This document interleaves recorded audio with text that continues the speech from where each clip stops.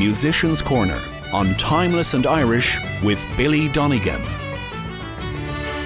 Today we join you from the Gap of Dunloe, this beautiful scenic part of the kingdom, and I'm joined by the singing Jarvey himself, Ger Healy.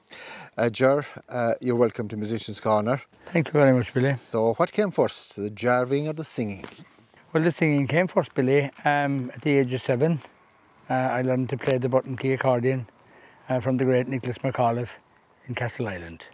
That was my first start off. Where did you take it from there then?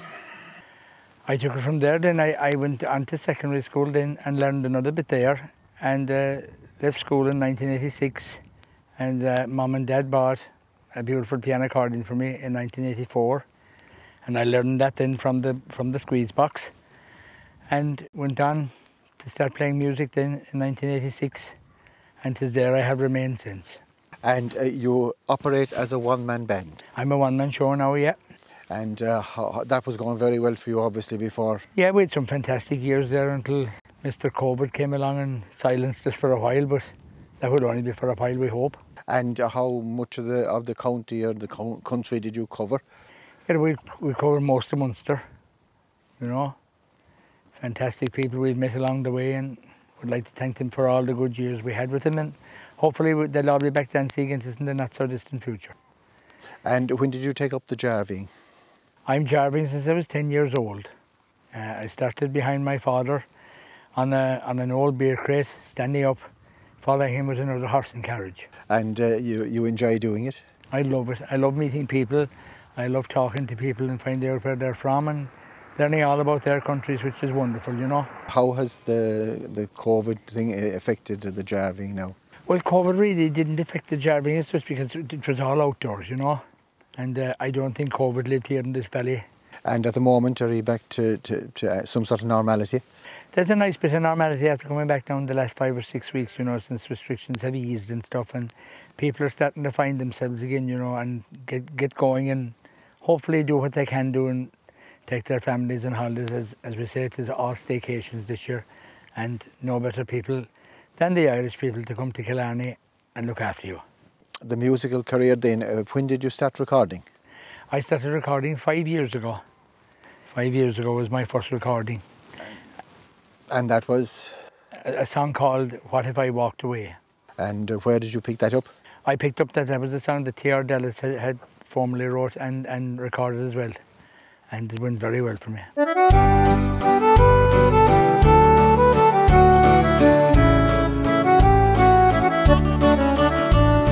We met at the dance in Bundoran.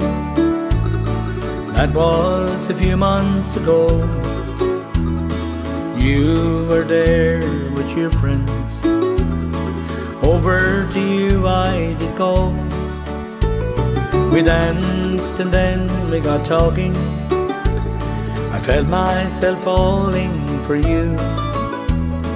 Now we're in love with each other. I am so happy with you. Oh, but what if you said you were leaving? What if you walked away? My heart would be lonely forever. It's you I want with me each day. It was fate that brought us together, as I wasn't going out on that night. I was feeling a little bit lazy, but something didn't change my mind. You were there for the weekend, having a break from your home. If I didn't go dancing on that night, it's you I would never have known. Oh, but what if you said you were leaving? What if you walked away? My heart would be lonely forever. It's you I want with me each day.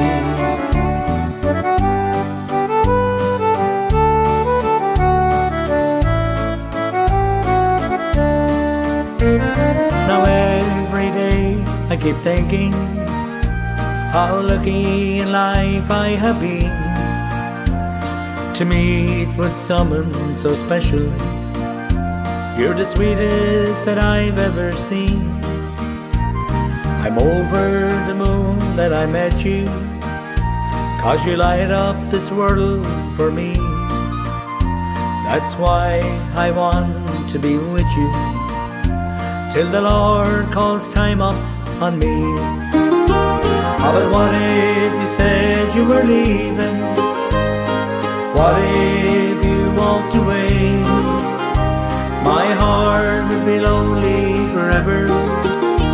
It's you I want with me each day. Oh, but what if you said you were leaving? What if you walked away?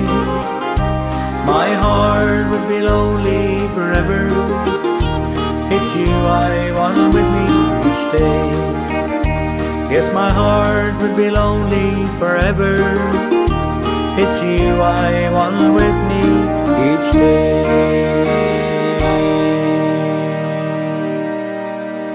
You've also started doing a bit of writing songs. I wrote a couple of songs, Billy. I wrote a song especially for a very, very good friend that I lost in Castle Island 3 years ago, Maureen Sheehan. I wrote The Darling Queen for her. And just 3 months ago then, I wrote my new song, The Love of a Dear Irish Mother. That's dedicated to my own mum that I lost in 1992. And as you'll see on the video, everything is very, very true to life on it. Where I started out from, in Riverlow House, and back to Riverlow House again at the end of the video.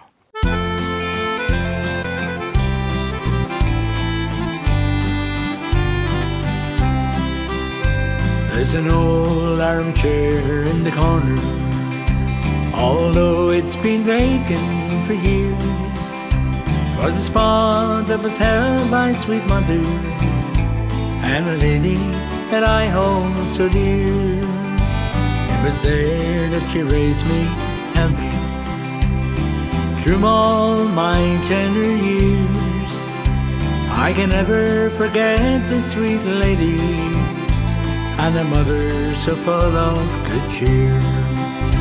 So let's sing it once more for all mothers, living and then gone before. Remember all that she taught us, and we hold in our hearts evermore. The years they roll on for a mother, as she watches her children grow tall. At the wink of an eye, the time passes by, from the biggest one down to the small. But the love of a mother stays with us, no matter wherever we roam. And we'll always thank the dear lady for making our house a sweet home. Sing it once more for all mothers, living and then gone before. Remember all that she taught us, and we hold in our hearts evermore.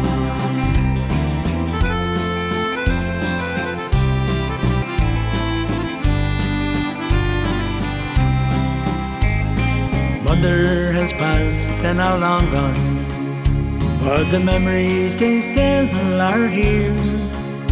All the love and affection she gave us, with a bright smile and never a fear. And as our children grow older and they climb all around our knee, I'll teach them all that she taught us and hold them the way she held me. So let's sing it once more for all mothers, living and then gone before. Remember all that she taught us, and we hold in our hearts evermore. Remember all that she taught us, and we hold in our hearts evermore. There's no playing at the moment, unfortunately. How have you been keeping yourself while you're not playing, or do you still play away a bit? You know, I do small bit at home, Billy. We do small bit at home there. We have a few old sessions around the table ourselves at home. And I have a bit of a farm as well. And we keep that going. And that keeps the show ticking over for us, you know. I was longing for it to come back to the Jarving. And delighted that it's back now in full swing. And hopefully we'll get until next October out of that. And it's a big change, of course, from being used to going out playing every night. Tis like going from rags to riches, Billy. Tis a totally different way of life, you know. And it's hard, very, very hard to get used to. It was at the start, but now that we're a year and a quarter into it, it's not as hard anymore. But we're still longing to get back on that stage and get back to our friends and our comrades that we met along the way, and hopefully that all will be well when we will get back and meet them. Now, is there anyone like to say thanks to or say hello to today? Well, first and foremost, Billy, I'd like to thank yourself for coming out here and taking me and giving me the opportunity to speak. Number two, I'd like to thank Leo Fitzgerald and his dad for all the beautiful scenery and background they have put in this video for me. I'd like to thank all the people of the county that supported me all over the years and far and beyond. And last but not least, I'd like to thank my own wife and family for always supporting me with the last 35 years on the music scene. And I was glad that everything went very, very well for us, and hopefully that will go well in the not so distant future again. Ger, thank you very much. Billy, you're very welcome. And once again, you're very welcome to the Gappadon Low, and call again. Thank you. Musician's Corner on Timeless and Irish with Billy Donegan.